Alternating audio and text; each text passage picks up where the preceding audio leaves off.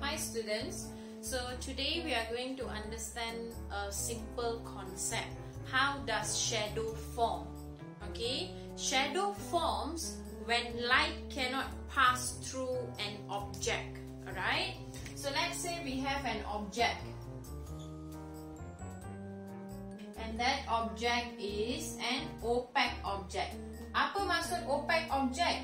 They usually do not allow light to pass through at all.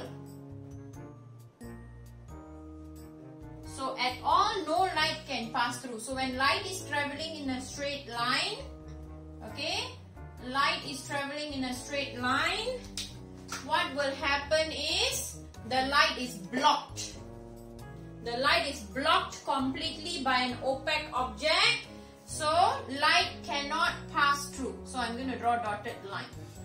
Light cannot pass through. So end up what happens is you form a shadow that looks similar shape with the object. So this is how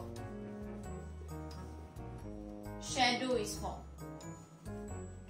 So opaque objects are many objects. Your hand is opaque. It doesn't allow light to pass through. This duster is opaque.